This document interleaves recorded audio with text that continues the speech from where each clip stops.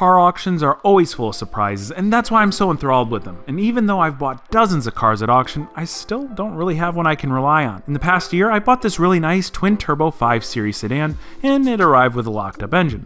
So I tried again, this time with the cheap V10 M5, and it came with a spun rod bearing. I went all out with this BMW i8 and it showed up with the blown head gasket. I think it's the right time to take a break from BMW, so I started looking around for something a bit more modest, a Mercedes-Benz, and I landed upon the C63s AMG that is in an incredible color combination, has all the right options, it looks like it's in awesome condition, but none of that really mattered. In the over 20 photos that the auction provided, just one stood out to me. Besides aftermarket wheels, there's really nothing else in the photos here that point to the C63s being anything extraordinary. That is until we get to almost the end here. Photo number 18 is a picture of the trunk. We see the floor mats, and next to the floor mats is a water methanol tank. The only red flag on the C63 is the fact that it's being sold as is in a red light sale, meaning you can't dispute the car once it's bought. Every one of my problematic BMWs were also as is, but one of the big reasons they'll sell a nice car like this as is if it's missing catalytic converters. And catless downpipes are one of the most popular power adding modifications you can do to the C63. So I still think this is a worthy gamble. I started doing a little detective work online and ran across this prior for sale ad, and I couldn't believe what I was reading. An original MSRP of $116,995. Fully built at Wisec. $60,000 in mods, upgraded turbos, and a built transmission. Car makes an amazing 850 horsepower. Now, this AMG is being sold by a bank and not a dealer, which means it's priced extremely fair, especially considering all these aftermarket modifications, which they probably don't even have a clue about. I have to have this car. The only thing left for me to do is to secure financing. I'm stuck. I'm stuck. I'm stuck. Hello? Hey Mom, busy? Oh, hi Sam. No, I'm just getting ready for dinner. Well, that sounds like a lot of fun. By the way, I just want to tell you really quick about this car that I found at the auction. It seems like an incredible deal. Mercedes AMG, tens of thousands of dollars in modification, just sitting there. I don't think anybody even has a clue. How much is it going to be this time? It's an outstanding deal. It's only like 40-something thousand. I mean, look, just round it up to 50. That would be great. Sam, I'm meeting someone at Olive Garden. Can we talk about this later? Yeah, Mom, that's totally fine. So I'll just check the account in the morning. I gotta go. Ciao. Ugh. Olive Garden? Who in the heck would she be meeting there? Uncle Rich is eating out tonight.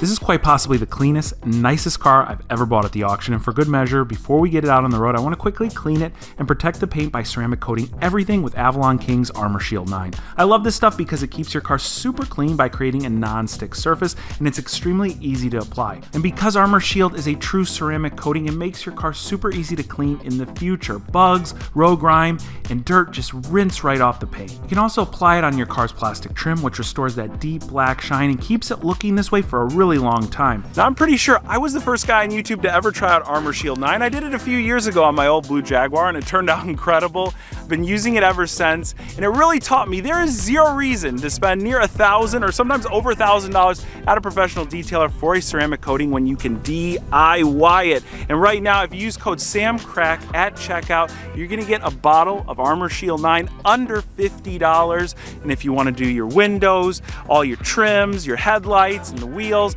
well, you can add a second bottle, and the more bottles you add, the steeper discount you end up getting. I'm gonna drop a link in the description box below for the Avalon King's website. And I gotta give them a huge thanks for making my AMG look absolutely stunning and for also sponsoring this video. Whoever originally owned this car took exceptional care of it. It's in outstanding condition inside and out. And again, the spec that they ordered it in is just perfect. And I want to highlight some of my favorite features, starting with the full blackout or night package. So everything that would normally be in like a chrome trim has been blacked out, and obviously that works really well with the white color.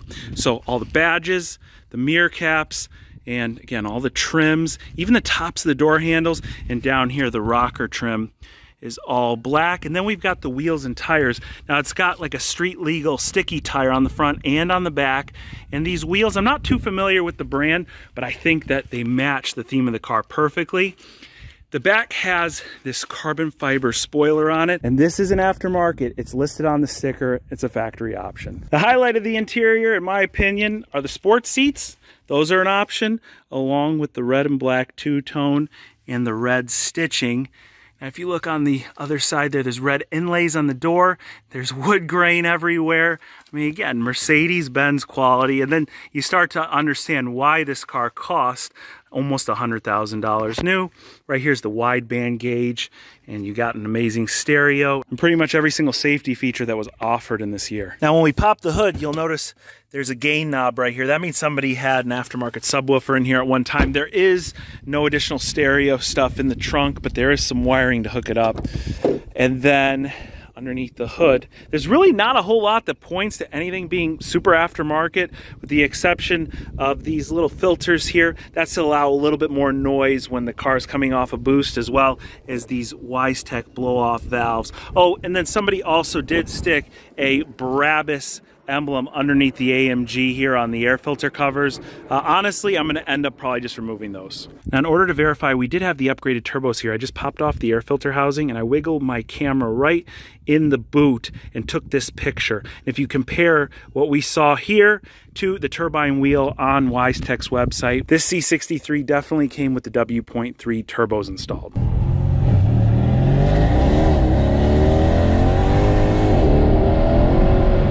This car is absolutely absurd, but so is that prior for sale listing I found on it. I think there's a few things on it that might be kind of fabricated, starting with some of the prices that were in it. They said that this car had a $116,000 MSRP. I don't think you can spec a C-Class anywhere in the $100,000 range. Don't get me wrong, they're very expensive, but I had a friend at the Mercedes-Benz dealer send me the entire spec sheet of this car along with its original for sale price, which was only $88,000.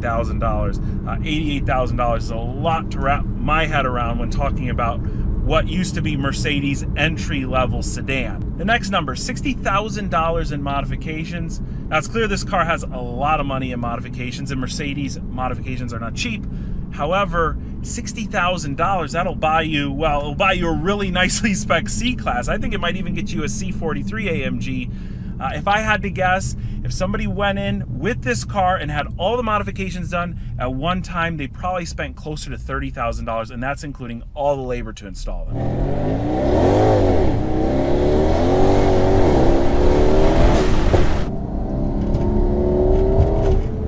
And the last figure, a figure that can really help sell a modified car like this, the 850 horsepower number. This car is ridiculously fast. And saying that it has 850 horsepower tells me they're probably just ballparking a crank figure, which is totally fair, but I don't think it's quite 850 horsepower fast. Now, WiseTech's website says that the turbos that we currently have installed are good for another 300 horsepower over stock. This car makes around 500 and change horsepower to the crank stock. So that 850 horsepower figure is in the realm of reality. But for that to be possible, you really got to be pushing everything to the max. Running things like race fuel, methanol injection, which we have, and just having everything cranked up to the max. And that's when you start to get to the limits of a stock engine, which I'm also pretty sure we have.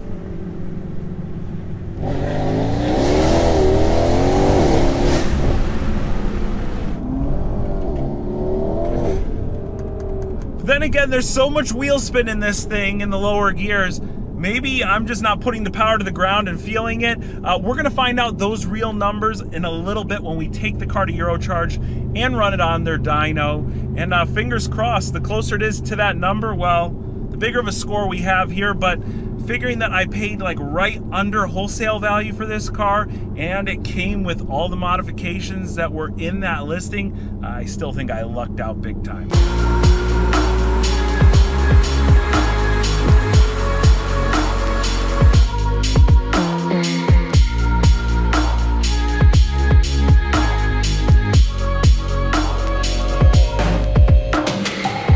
Now, before we install the exhaust on the car, of course, we can't ignore the fact that Eurocharge is just loaded up with Mercedes today, especially one really unique spec, something I can't even believe they made this. So this is an E63 wagon, and then look at this option, carbon ceramic brakes.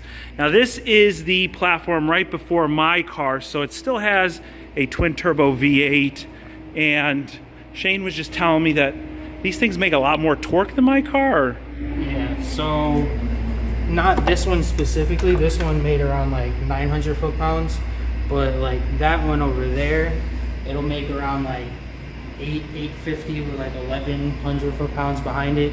Now your car, well, I don't know about your turbos per se. Yeah, we're gonna figure out what my car makes. We'll see when we get it back on the dyno. Well, yours will probably be, let's say 650, 700 with matching torque, 620, 640 torque, somewhere around there. So I gotta ask you two important questions. First, did you wear that collared shirt and dress up because you knew you were gonna be in the video today? No. I was trying to get like a whole uniform. Okay, good. Well, it looks good. And then we're gonna put the exhaust on this car, right? You're gonna pause on this real quick, or? What you talking about? You don't know how to do like an oil change on a car? Of course I know how to do an oil change. So then just throw on the exhaust. You saying I can't do an exhaust? I'm in the middle of doing something. Wait, you're saying I can't do an exhaust? Well, throw the exhaust on this car, see what other modifications it has, and then throw it on the dyno. Now, the only option I think this car doesn't have, and I don't know if it was available in this year, is the valved exhaust. Usually in the center console somewhere there's a button. You can open it and close it. Well, we're gonna be able to do that now because of the ARMYTRIX valved exhaust system. Not only are we gonna get that, we're gonna get the incredible sound that comes with it. These things always sound amazing, but my favorite part is that it retains kind of that OEM feel, because when you close the valves, it won't be loud, it won't be drony, and again, just sounds incredible.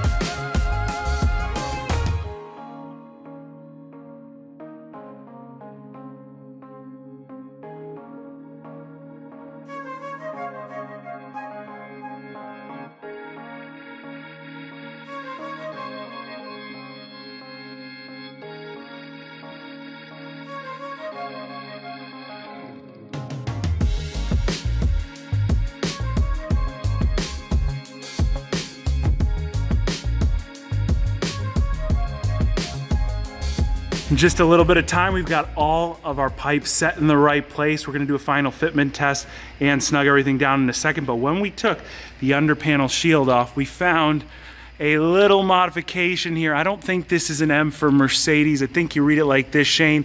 What does this look like to you? So it looks like you have an extended oil pan from WiseTech. What this does is it helps for cooling if you have a transmission tune or if you have clutch packs, upgraded clutch packs inside your trans. When you add more, as well as having a transmission tune, it creates more heat inside the trans. What this does is it dissipates the heat a lot better and helps with performance later on down the road. But what it also could be is that they just replaced this when they were pulling off your transmission for downpipes. They could have just done it as an aesthetic thing. So there's really no way of telling except for driving the car, right? Does it built trans feel much different than a stock one in these cars? Correct. Well, Shane has built one of these transmissions before. I'll let you take it out on the road and we'll see if you think it's got a built transmission or not. Everything's in place. Titan looks beautiful. We're ready to hear what our ARMYTRIX exhaust sounds like. We just got to do one thing. This is where our factory exhaust flap plugged into, but we have this one provided from ARMYTRIX. And basically what this will do is not only block it off, make sure no moisture gets in there, make sure that this car doesn't throw any codes because nothing is plugged in. Just pushes in like that, and we're set. Go tuck it underneath, and let's drop this on the ground.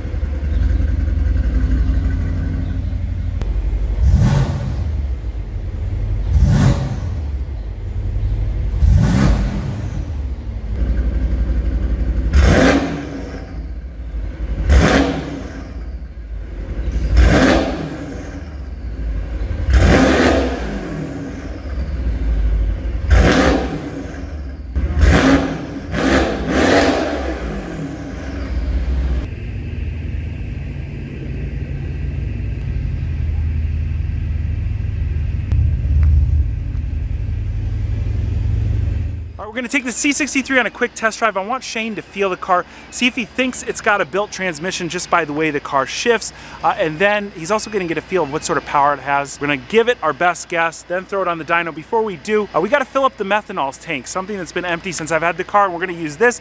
This is a hot commodity down here in Florida. This is Winter Blend windshield washer fluid. According to its safety data sheet, it's 35% methanol, 65% water. It's about $5 a gallon. Now, I know a lot of people will say you want to run straight methanol. Some people run a 50-50 blend, but for right now, this will be good. Now, as we're driving, I want you guys to take a good listen to the ARMYTRIX exhaust. Also, look at the scared look that's about to be on my face because I can't stand being in the passenger seat of high horsepower cars. And I want you guys to guess down in the comment section below what you think this car might dyno. I'm gonna guess, because I've driven it a bunch of times, somewhere between 600 and 650 wheel. I'll come up with a more detailed number when we're on the road. I kind of honestly want to get out of the car. Listen, 5 minutes, I got family. Shane, do you have a family? Yeah. You got that dog in there to go back to, all right? I'm telling you, we're gonna be back. Oh yeah, it's got a built trans. Yeah? Yeah, that clunk into second. I like this red interior. Listen, let's keep it just the red that is of the leather, not of anything else. Please, Shane, seriously, this ain't got tires on the back. All right, Shane, all right, all right. Take a nice quick drive to Mexico. We don't need to go to Mexico. We can stay right here in this area. You felt the built trans, you felt the power.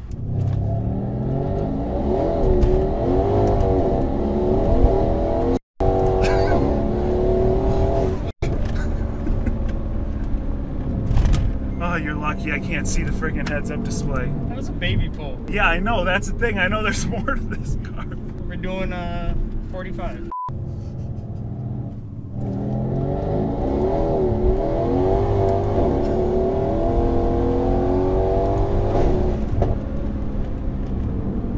Okay. Not bad, Shane. Not bad.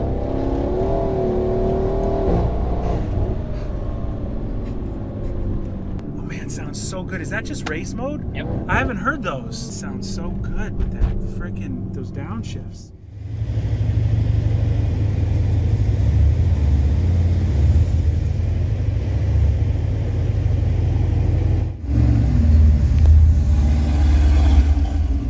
This is the same menu that you would go in for your oil change, technically, but what you want to do is pull up your trip, wherever it's at, and then you're gonna go over to here, and then you hold the OK and the answer button at the same time.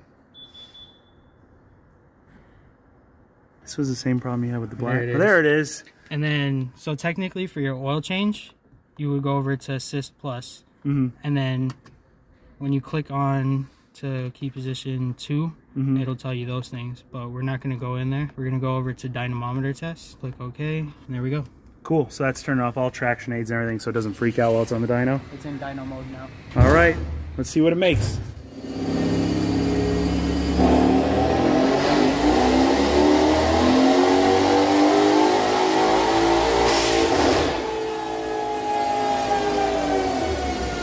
All right, so our first run, 593 horsepower at the wheels, 537 foot-pounds of torque. That's quite low. You can see right here in the curve where it kind of jumped. That's all wheel spin.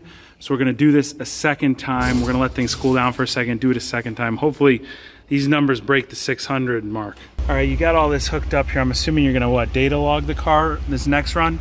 Yeah, so because this is like sort of a mystery car in this sense, what I'm gonna do is data log some parameters. So it's gonna be stuff like your long time fuel trim, fuel pressure, your boost pressure, actual end set point, calculated engine torque, as well as its set point. These numbers will basically tell me what's the tune like, if it's actually tuned itself. We're questioning if it's actually tuned because of numbers. It's almost similar to a stock car, just compensating for bigger turbos right now. So that's why I'm looking at fuel for the most part, as well as the boost pressure targets. From here, we'll get enough data to make a better conclusion on everything that's going on this car. Yeah, my only thing is, as far as the stock part goes, like say they flashed it back to stock, my only question on that is, car is definitely catless. Right. So if it's catless, it would have to throw a check engine, right? Light. So that's why I'm sort of not leaning on that side. Still trying to figure out why it's not making as much power. It could just be that it's on a soft tune. Being that it's a WiseTech setup, they're not that aggressive on anything. So we'll be able to tell after this.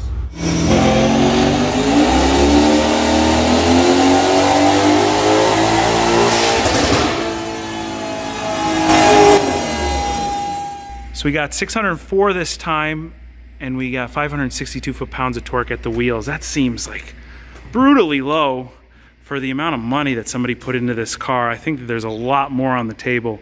Shane's looking at the data logging right now. Let's see what he finds out. After looking at the data logs, looking at boost pressure as well as ignition timing, as well as fuel, those three factors are all on the pretty soft and tame side, which I figured because of WiseTech, them wanting to do the most babyest things. They usually don't pull out the most power. But that's not nice to talk about competitors like that. I'm just saying, we have tuned over many of their things and customers are more satisfied. So I talked it over with our tuner, and according to the data logs, he says send it. Basically, we can clean up fueling, add a couple more, well, pull a couple more degrees of timing, as well as upping the boost. And we're more than confident that it should be around that 640, 650-ish range. This is the part that everyone wants to know, even more than the dyno numbers. How much does it cost to make this amount of power on a Mercedes-Benz? And this is the guy to tell us, because Mason is Eurocharge's build advisor. So when you call up, you're gonna talk to him, and he's gonna spec out a car just like this one, or make one with a little bit more power than mine, all right? Typically. All right, so the heavy hitter on my car is the turbos. You've got everything priced out, but start with the turbos. How much does my set of turbos cost in particular, and how much to install? So your specific car, your turbos, about $5,000. $5 grand just for the turbos themselves. And this is funny because these are stock turbos. They're modified a little bit. Yep. So really they're just putting in a centerpiece. And then the nice thing is the install is not super expensive on them because they're right up top. So how many hours to install those? About 7 hours to install. Okay, now downpipes. This one a little bit more labor intensive. Downpipes, yeah, they're 8-9 hours, $1,500 for the downpipes themselves, but again, it's a transmission drop. Pretty much everywhere I've seen, in order to install the downpipes the appropriate way and not destroy the factory cats, is to, again, yeah, drop the transmission, as Mason just said. So it adds a few hours, but you guys have that down pat. I've seen you do it like 3 or 4 times as I've been hanging around here. It's not tough. What do we have next up on the list? Next would be probably the trans build. This is the big one, right? Yeah, which for these cars, they need it. They don't handle over 630 torque very well. That's where they start slipping a lot. So looking at 3,600 in parts, if you're including the upgraded trans pan as well. Yep, which we have. Labor is probably the biggest labor on this car, is 18 hours on the easy side. Did you just wake up? Yes. You got to sell this to them. This is $3,500, guys, just for a bunch of clutch packs. You're never gonna see them. It's not like shiny stuff under the hood, right? 3,500 bucks for just the clutch discs and all the packs and stuff that go inside. Another, what, $3 to put it all together. $2,500 put it in. $2,500 to put it in. All right, meth kit, that's cheap. Meth kit, $470. And if you want a meth kit on your car, you got to come to Eurocharge because it's something that they can do in like an hour. It's easy, and pretty much every single car with a turbocharger benefits from it. You get a tune on top of it, you're going to see really decent power increases. And helps with cooling. And helps cooling. So especially if you live in the South, it's a no-brainer. So meth kit is cheap, insurance, power, and fun. You look a little bit like Zach Galifianakis in the camera. Who tells you that? Anybody? Nobody? Just wait till you see the comments on this. Next up would be the wideband. Wideband. So I got a pretty nice one in there. What is that? I have no clue what that costs. $600. $600 for a gauge. $600. Jeez. About 3 hours for installing the meth kit. Yeah. There's typically. For the wideband. Yeah, for the wideband. There's a lot of hoses. We showed you some of them earlier to hook up for the wideband because it's reading air fuel, it's reading boost, it's reading a lot of stuff. So a lot of wiring on that. The other big part we're getting into is tuning. That's huge on this thing because it's got trans and it's got an ECU tune. I already know. See, I'm becoming the Eurocharge build advisor. Look, kind of. This setup, you got to do a custom tune, right? Oh yeah, for sure. And then do you have some off-the-shelf maps for the C63 if somebody comes in with just like a basic one? Yeah, for sure. We could get you anywhere from a stock car that has nothing done to it to a turbo upgrade monster making 800, 900 horsepower. So. Well, how do I get 800, 900 horsepower? It takes time. $2,500 just for tuning on your car. Okay. Not including dyno time and custom time with the tuner. Yes. That is if somebody said, hey man, I have a car with turbos. I need them installed. I need a tune just so I can drive home. We'll tune it later. Okay. $2,500 will get you that right there. Okay. Trans tune. Trans tune, big one. Again, because these cars do not handle power or torque well. $2,000 needed. There's a bunch of limiters in the transmission, line pressure. All right. There's a million numbers. How much is the final price? $22,239.86. That's pretty impressive. I'm lucky because I didn't have to pay it. Somebody else already paid it for me, and I got the car with all the stuff on it. But there's one big issue, and that's that I think there's a lot of missing power out of my current setup. Yep. So the question is for all of you guys, Mason, do you think you can get me more power out of this car? 100%. 100%. 100% more power, so we're gonna double, we're gonna get like 1,200?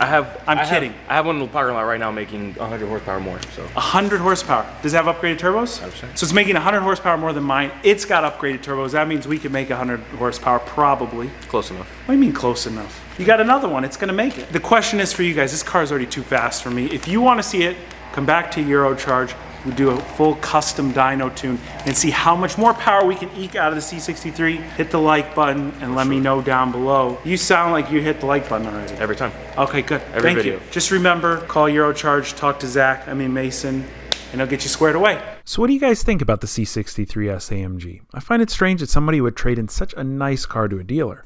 It's truly an amazing car, and like I said earlier, it's now the nicest car I own, which makes it kinda strange. I'm always used to putting up with something really problematic, and that's probably why I married the woman I did, but that's another story for another day, and if you want to hear that story, be sure to let me know in the comment section.